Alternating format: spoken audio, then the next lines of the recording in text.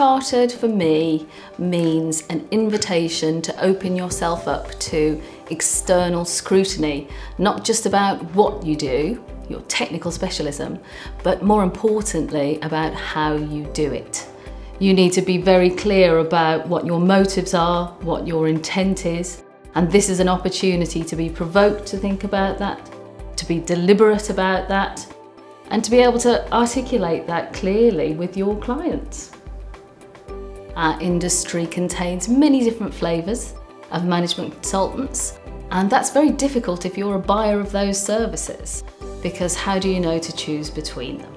This is one of the ways that protects the buyers and the users of management consulting services, and that makes it half the balanced equation. The other half is around making sure our clients are sufficiently informed to buy what they need and to use us in the best way possible.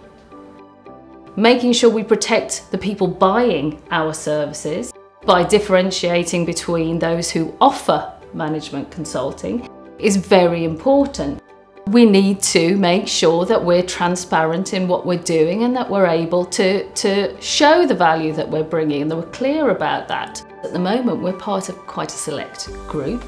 It's still a differentiator in the marketplace. So without a doubt, Chartered definitely reflects positively on the firm, and the firm is definitely finding advantages to having Chartered consultants in the team, not only in terms of the frameworks that they'll be able to bid for work on, but for me as a practicing consultant, it's another way to have a different conversation with our clients and making clients more intelligent purchasers and more intelligent users of management consulting services.